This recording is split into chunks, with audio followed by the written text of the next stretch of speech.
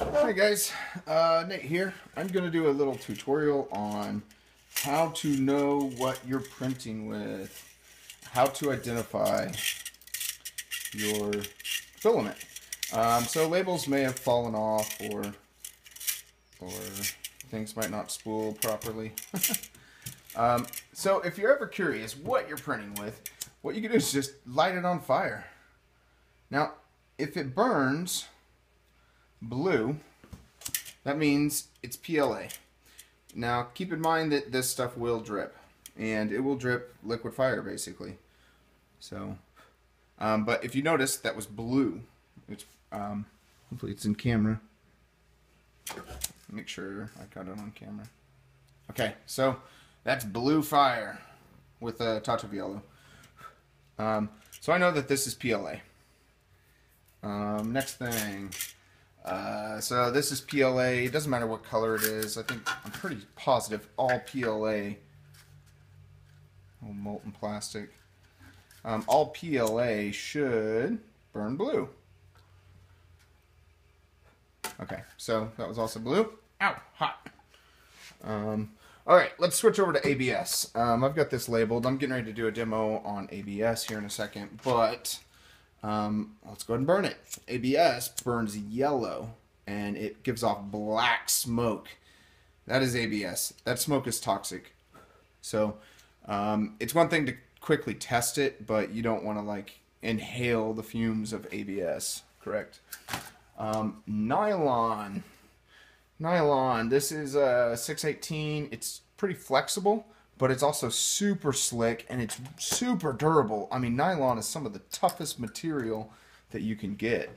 I've never lit nylon on fire. This will be an experience. It sounded like it was crackling and sizzling. It kind of looks like PLA. Burns really slow.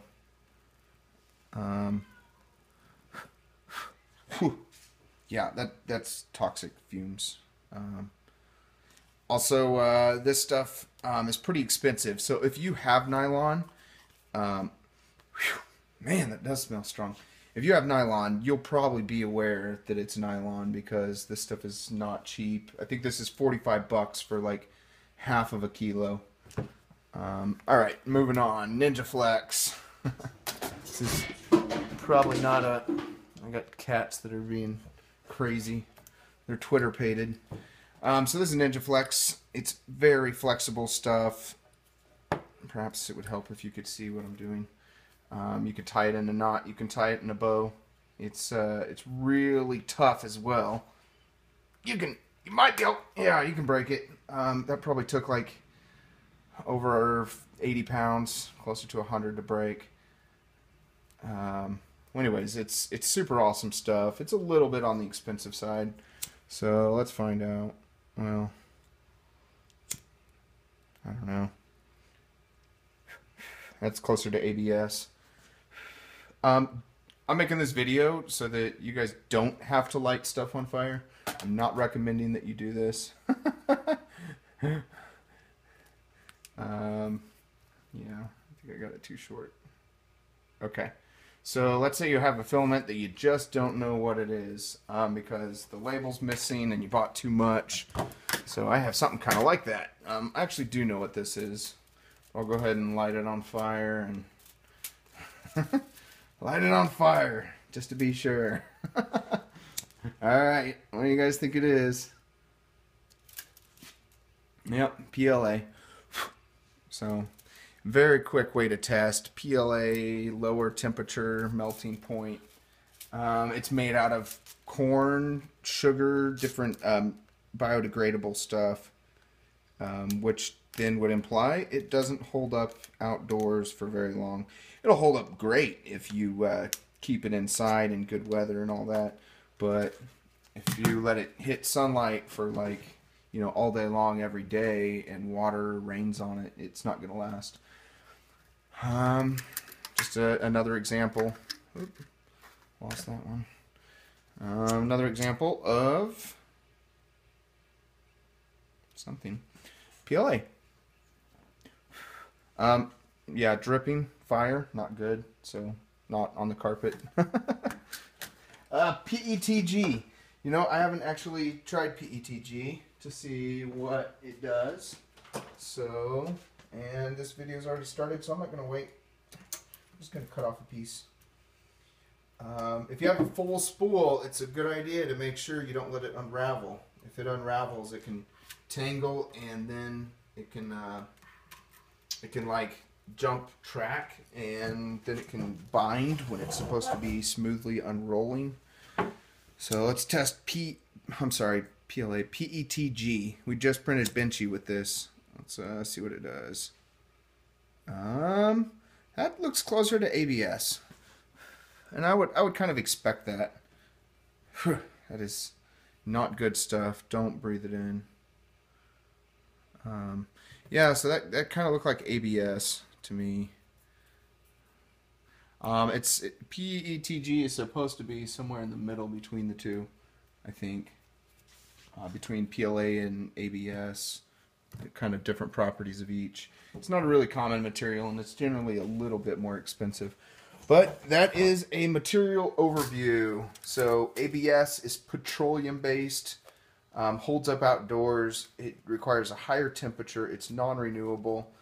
PLA, on the other hand, it's corn or sugar based, and it is renewable.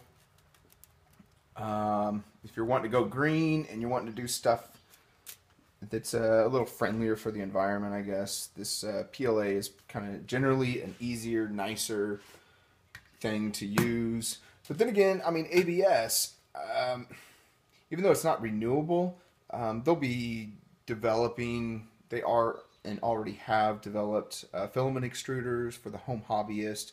They're not, so you can take your old prints, grind them up, put them in, it heats up a nozzle, an auger squeezes it through, melts it, and you collect it coming out, and it literally extrudes it at a thickness, 1.75 or 3 millimeters, whatever you choose. And then you got to cool it, and then you spool it onto a spool. And then boom, you can reuse your old ABS, and I believe that works for PLA too. I think there's certain things that thermodynamic changes occur with PLA where ABS I don't think it does. So there's certain things that you have to ensure with PLA if you're trying to extrude it. I could be wrong on that, but it should work. Nylon, I think, is the same way. Maybe closer to PLA. It might take some special characteristics of extruding it to make it reusable. I have no idea about NinjaFlex. It's a whole nother ball of wax. I also have, just throwing this out there, I have something called Protopasta, or that's the company that makes it. This stuff is pretty cool.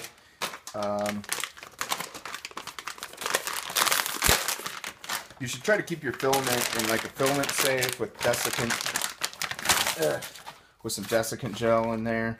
That kind of ensures its longevity, especially if it's like PLA. ABS, I don't think you have to worry about desiccant because PLA likes to absorb moisture.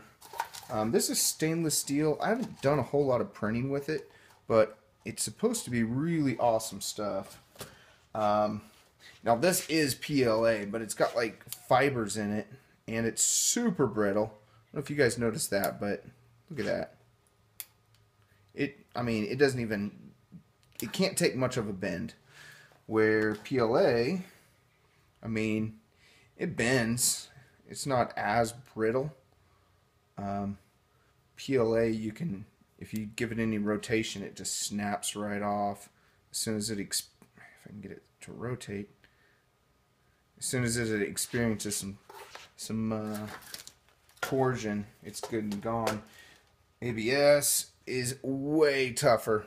This stuff, oh well, it was supposed to be tougher. This stuff definitely can take more stress before it snaps.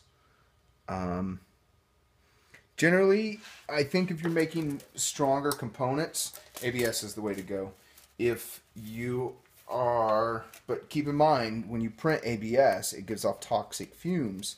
So you really need to figure out a way to vent those fumes when you're printing, which means build an enclosure or, you know, all the other possibilities out there. Print out in your garage. Don't be printing next to the nursery for 10 hours a day. That's going to cause some health issues for the baby. Let's see. Well, that's basically it. I think I went through a majority of what the average person needs to know or cares to know.